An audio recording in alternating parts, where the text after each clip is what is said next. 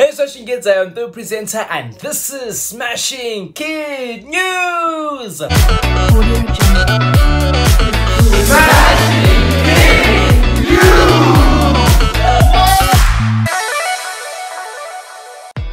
Welcome to the 3-part series. We are still here at Building today and Enriching tomorrow. Right here today, we are going to be talking about the misconceptions and truths involved with manifesting and going to a new year with goals. And yay! It's really a rough one right here. That's Smashing Kid News. So we're talking about the truth and the misconceptions. So a lot of people, when you're going to a new year, a lot of people think that you're going into a new year and just because you put pen to paper, suddenly it'll all come together. Especially people who manifest. Manifest is where you tell yourself, it's where you lie to yourself. Let's say that. It's where you lie to yourself. It's where you say, me, I'm 1 or 2 or 3, but you're not.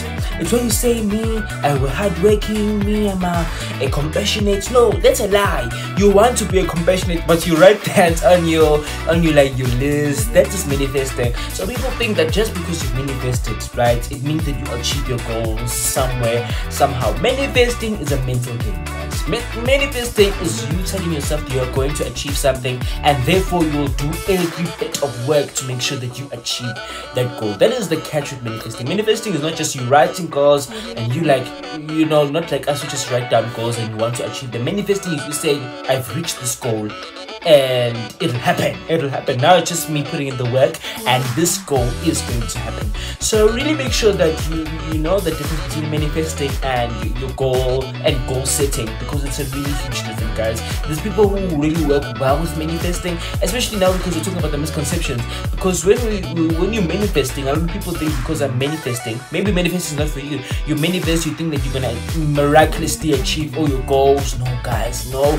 Goal setting is you setting those steps, making sure that each step that you are going towards a specific goal. Also, one of the misconceptions really involved with goal setting is that once you've achieved the goal, that's where it stops. No, guys, not at all. Once you achieve the goal, that's where the actual work starts. Let's say your goal was to get a certain average in a test. Once you get that certain average, that means you have to continue now. It's consistency as well. There's consistency. Sorry, English levels. There's consistency involved in reaching that goal, and even after reaching that goal, consistency is key, guys. In everything in your life, everything in our lives, we really need to work on the consistency. So you're gonna help us really reach those goals.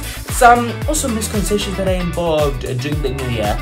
A lot of us are guilty of this. Is that if you say you wanna read more in the new year, then you say, on January 1, 2024, I'm going to read this book. No, guys, it doesn't work like that. We know that's not gonna happen. We know that you're not literally gonna sit down like the whole of your life, the whole of your 16 years, 70 years, 80 years. You haven't been sitting down and really been reading. So it means that what's going to change on the 1st of January? It means that a week before the 1st of January, 2 weeks, a month before December, start reading, start working on your goal, start really just going into your character. You know how actors go into characterization. Start going into that you that's a better you, that is a capable you into a new year. Because 2024 is just another number. It's a number. It doesn't mean that anything really is gonna happen without you putting the work into it. There's a lot of truths and there's a lot of misconceptions as well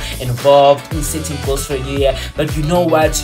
You can do it as long as you put in the work for it. As long as you put in the hours, the time, remember that there's time for everything as long as you make that time, guys. Come on, we can do this. Make sure that 2024 is the best year. I want to hear your stories on 07191380025. That is 07191380025. Tell me your stories, tell me your goals, and make sure that right here in the Smashing Kid News family, make sure that you reach those goals. Let us be here for each other. Let's support each other. Don't be jealous of another person. Just really focus on yourself. Really, let it just be you this year. You reaching your goals and you really just focusing on you being the best possible version of yourself. Unfortunately, guys, it's been a great 3-part season.